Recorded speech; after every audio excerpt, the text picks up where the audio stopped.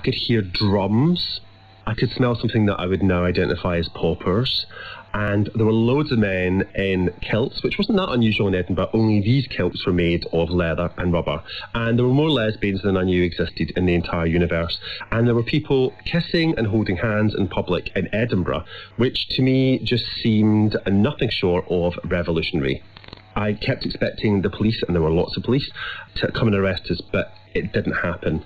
We were to march all the way through Edinburgh to the Meadows, which is the bit where everybody has their kind of picnics in the summer, and we were going to have drinks there and dance and, you know, maybe find our actual friends instead of wandering around lost.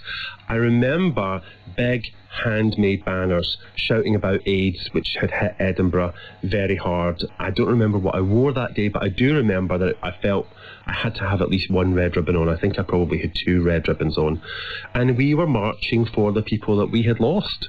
We were marching with ghosts. There were lots of pink triangles. I was just discovering that part of my history. I'd known about the Jews and the Roma being rounded up by the Nazis, but I didn't know that they'd rounded up LGBTQ plus people as well. So I was learning my own history on that march, even as that march was a part of history. At that time, I was a student at Napier University in Edinburgh. I was studying journalism, the first in my family to go to university. And I did think, oh, maybe I should interview people, maybe I should, you know, talk to them about this. But I thought, who would run this story? Who's going to care about gay pride? So there's a silence in that archive about my pride in 1995. There's also silence from the first Northern Ireland Pride, which was held in 1991. But in 1996, Pride Scotia did make it to the BBC's Reporting Scotland. And again, not everybody was happy. It was a case of everyone welcome and part of society, and we demand our right to be a part of society. But although the atmosphere inside the cordoned-off area of Glasgow Green was celebratory and friendly, it was definitely not contagious. I don't think it's right. Like, we've got children here and there frolicking about on the grass and that, so that's why we're walking on the outside of the park. There was a serious side to today's fun. A petition was launched seeking a reform of the Criminal Justice and Sexual Offences Acts, calling for more freedom and equal rights for gays and lesbians in Britain. Today, though, no one was holding back. It didn't rain all the time, and I didn't pull, or at least I didn't pull that I remembered. If I did pull, it wasn't very memorable, but that day did change my life. It was the first time that I felt like I was not alone. There were other people like me, that I had a past and a present and a future. And it's been the focus of my community's greatest battles. Full decriminalisation of same-sex relationships, an equal age of consent, healthcare for people with HIV, AIDS and PrEP to stop the pandemic, overturning the pointless and cruel Section 28, fighting for the right to marry, to adopt, to live and work freely and safely and joyfully.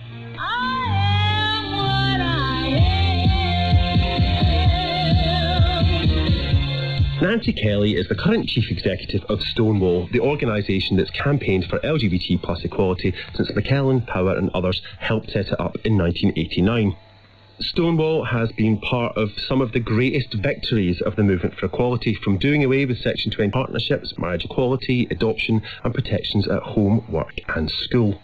I have got such a soft spot for the tiny prides. Like, I love all the Highlands and Islands prides and stuff. Like, every year I end up crying, you know, I get really sentimental about it. You see these amazing celebratory pictures of these like really small community prides, like geographic community prides, and you see kind of LGBTQ plus people just being visible and like handing out rainbow pens, and there's like 30 or 50 people and they are just taking up space and celebrating who they are, and I find that really moving, not least because there's an intimacy to that, right? If I march through the streets of London, the likelihood of people seeing me that know me is like nil, right? I mean, maybe not in this job, but every other time I've done it, you know. If you live in a small community and you are standing on the high street wrapped in a rainbow flag, everybody you know is going to see you. So there's a real kind of bravery and beauty in those smaller prides that I am always so moved by.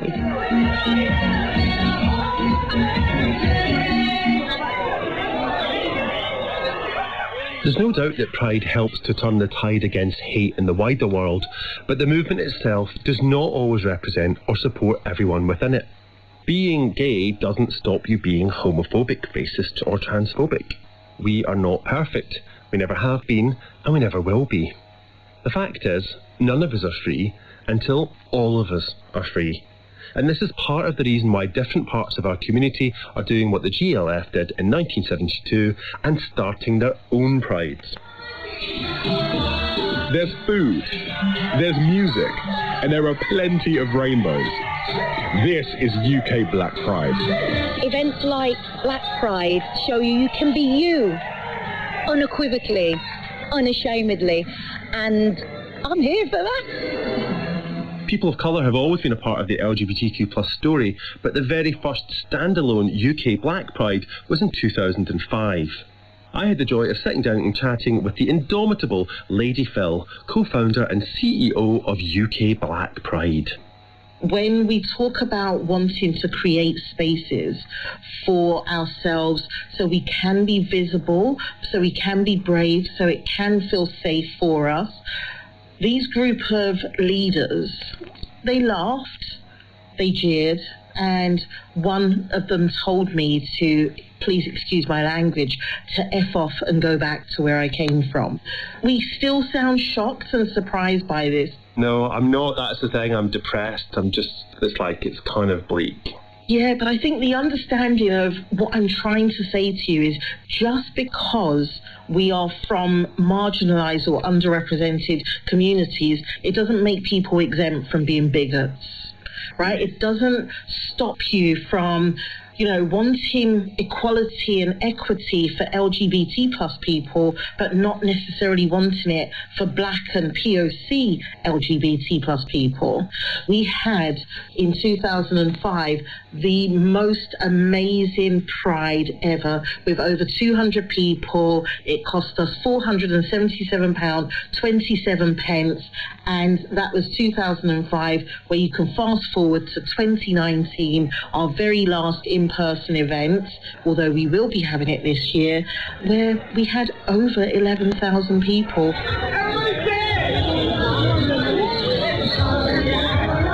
We make sure that we are completely inclusive in the work that we do at UK Black Pride, and that takes many different forms. And I guess, that advocacy, that grassroots community-led spirit of UK Black Pride is what makes us rich in what we take forward, how we take it forward, and how we are inclusive, not exclusionary, inclusive of our many different communities. Do you have a march?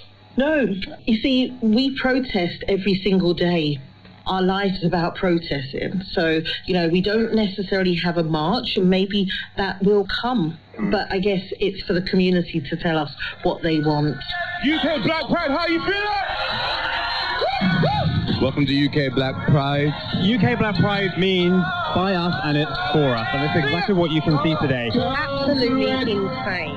There are people who see new prides like Black Pride, like Trans Pride, like Asexual Pride, and think there's a problem here, or why do we need these spaces?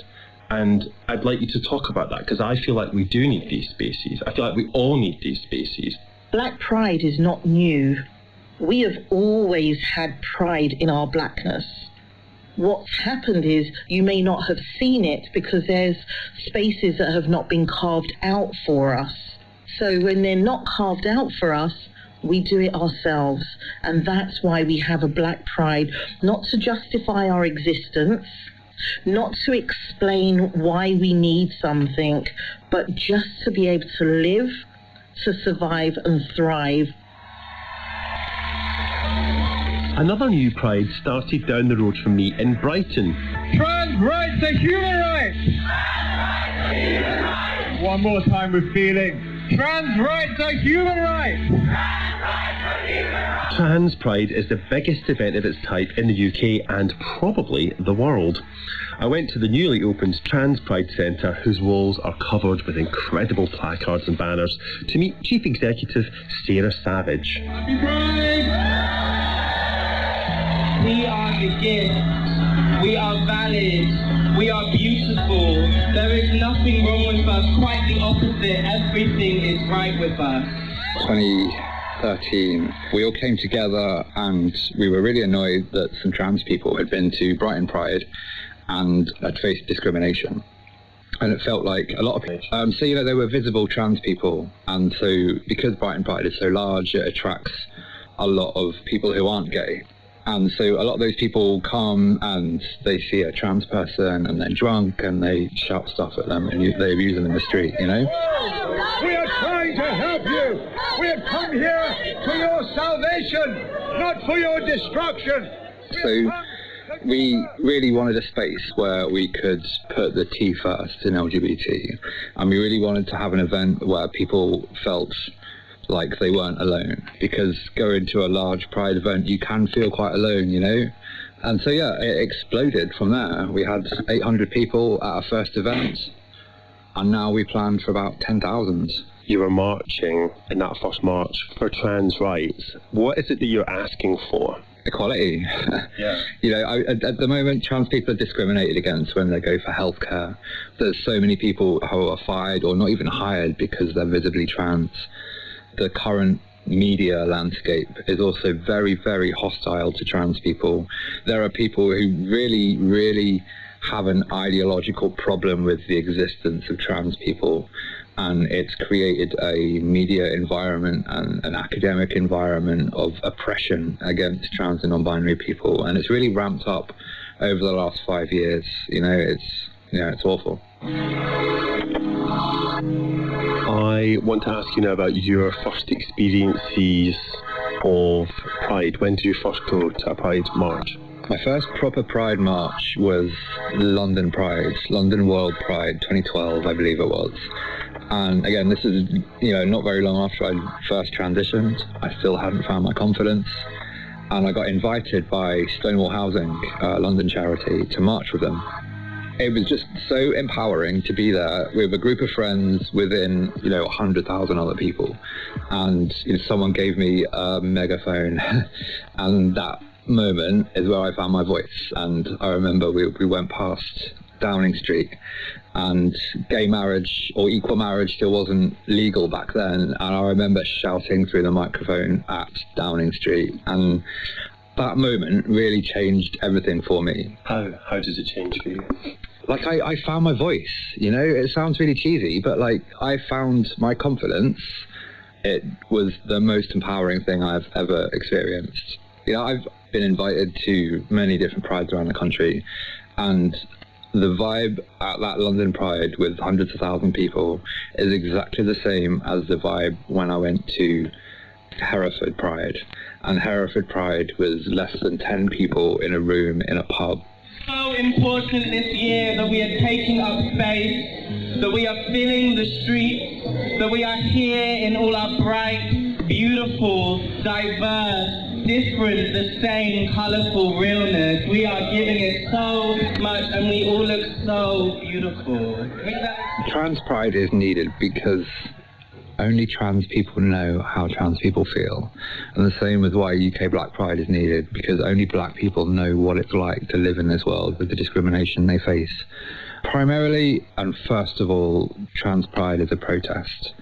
We say every year at the start of the protest march that this is a protest, and we have people talking about discrimination, and we have people talking about how they can build a better future.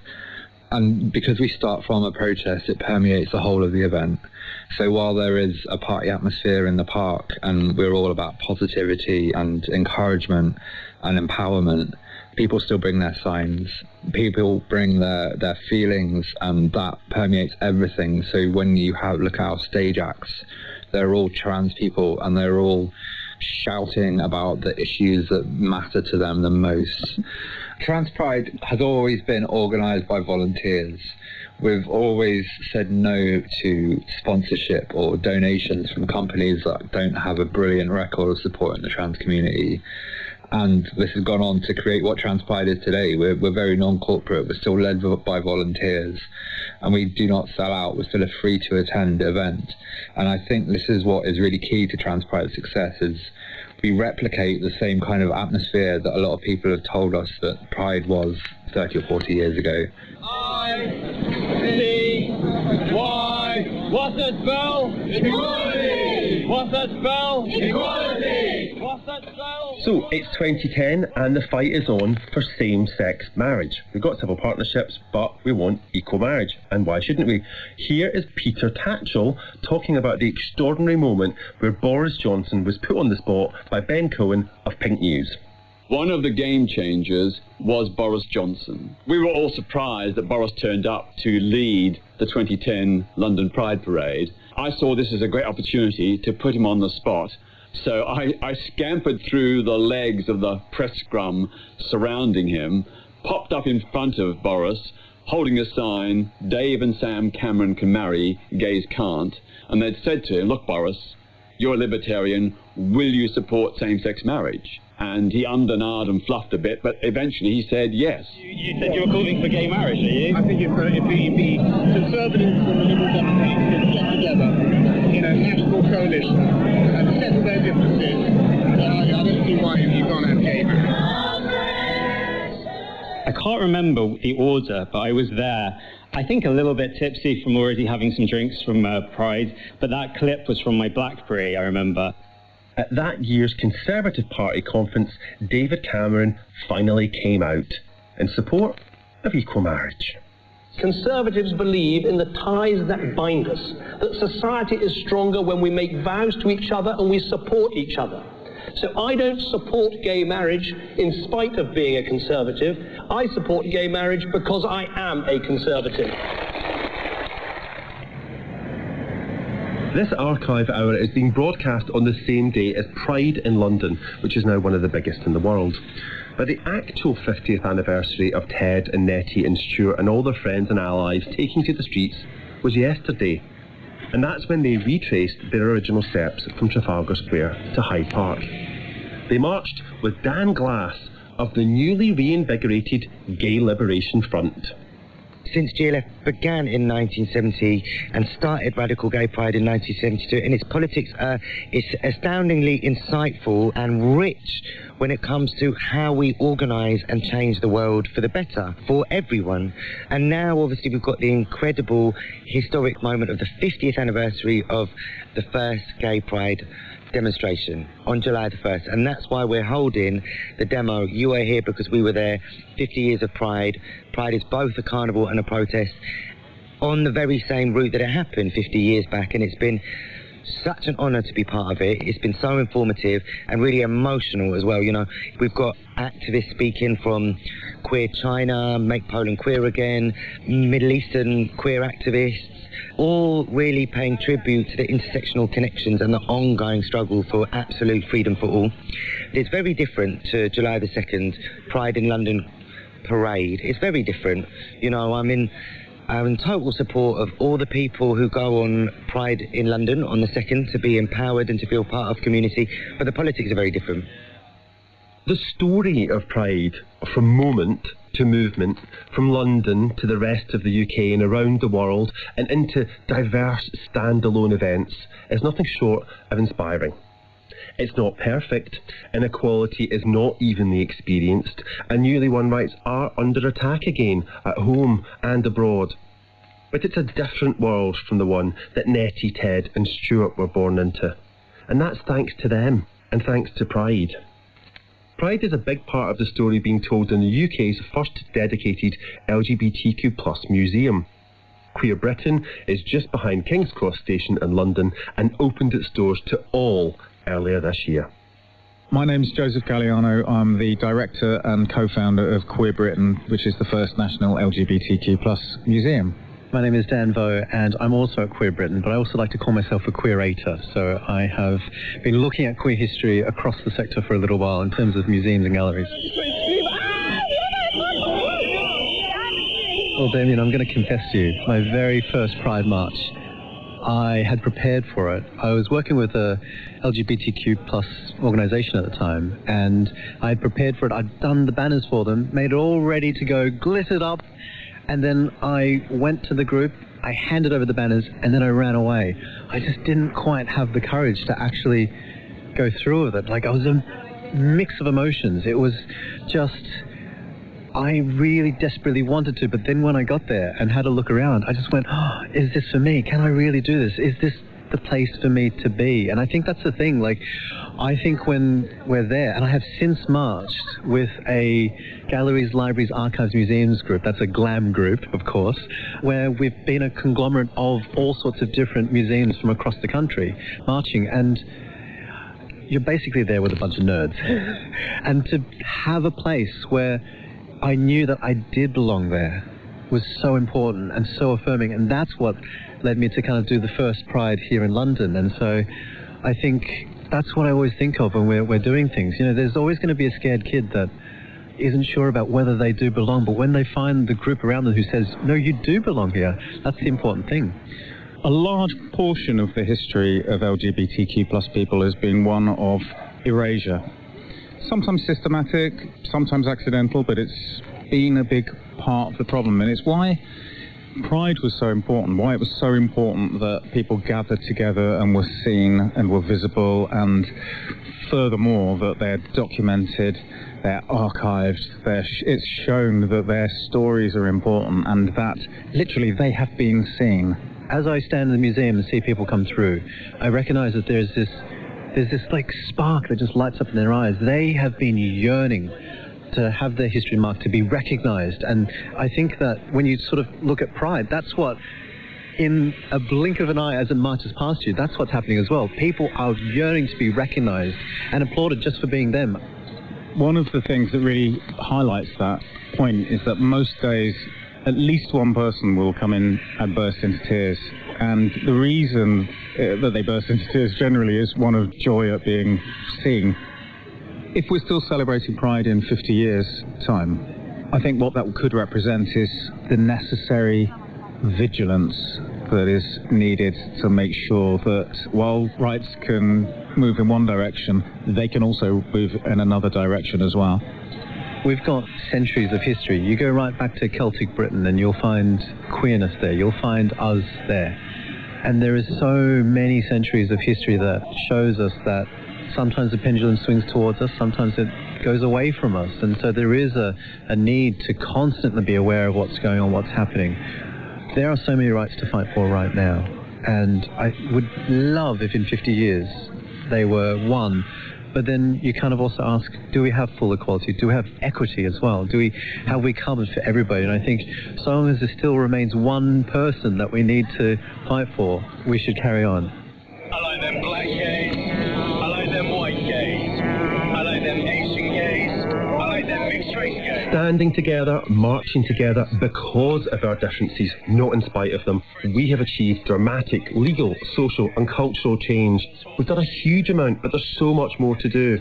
Yes, I can now get married and adopt if I want to. I can get a mortgage and complain about it. I can no longer be fired or evicted just for being gay. Two things that happened to me before the law was changed.